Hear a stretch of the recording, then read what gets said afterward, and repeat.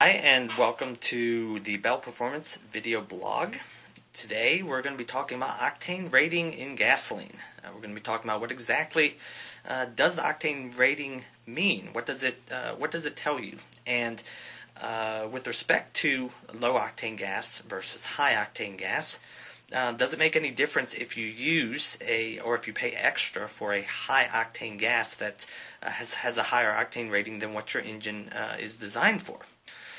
In a nutshell, the octane rating of gasoline tells you basically how much compression that gasoline can take in the engine before it self-combusts. Now, if you know anything about gasoline engines versus diesel engines, you know that gasoline engines are spark ignition, and they're designed to work by having a spark plug ignite the fuel-air mixture or the gasoline-air mixture inside the combustion chamber, at precisely the right time relative to when the piston is moving up or down inside of that combustion chamber cylinder. A diesel engine works without a spark plug, and so it relies on compressing a mixture of diesel and air. When you compress a gas, then according to the ideal gas law, the temperature increases if everything else stays the same, and eventually the temperature will exceed the auto ignition temperature for that fuel, and it will combust on its own without the use of a spark, and that's how diesel engines work.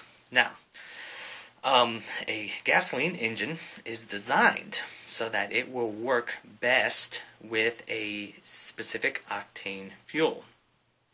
The question is, if you exceed that octane rating, will you get any extra benefit out of it? And also the flip side is, if you don't meet that requirement, if you use an octane that's too low in the gasoline with too low of an octane rating, is that bad for your engine too? Well, these engines, the octane rating that it's designed to work on, it relates to, in part, to the compression ratio of the engine. Or of the cylinder. The compression ratio is the ratio of space between when the cylinder is at the bottom, when there's the maximum amount of space in there, and when the cylinder is all the way up top, when there's the least amount.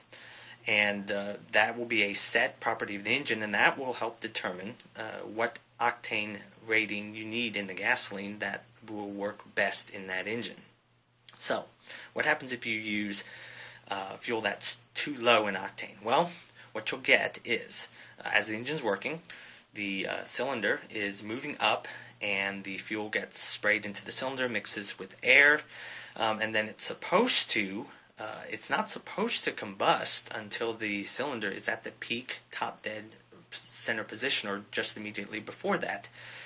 If it's functioning properly, it will wait until that spark hits, and then it will all combust and explode at precisely the right time, and you'll get the engine working properly. But if the octane rating is too low in the gasoline, then it will actually prematurely combust, and it will prematurely combust because it will start to be compressed as that cylinder is moving up, or as the piston is moving up, and so you'll start to get at least part of it that gets prematurely combusted by the compression of that gasoline.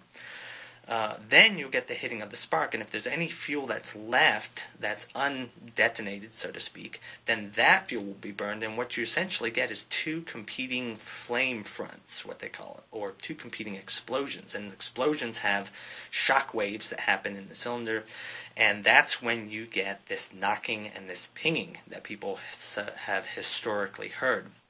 And if it's bad enough, then that can actually do serious damage to your engine. At best, it's annoying, and at worst, it can cause engine damage.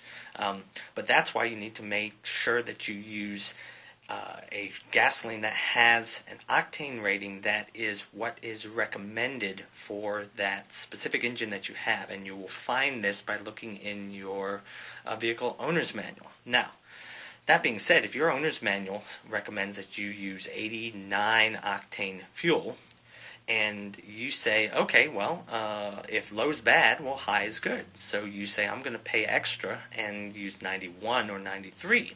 Are you going to get any extra benefit from that? And the simple answer is no. You are not going to get any extra benefit from that. You're going to be paying 10 or 20 cents per gallon more for something that's really not going to give you any extra mileage. It's not going to give you any more appreciable power, because all that's really going to ensure is that the gasoline all combusts at the proper time. So the bottom line is you want to check your owner's manual to make sure that your octane rating of your fuel is what is recommended in there.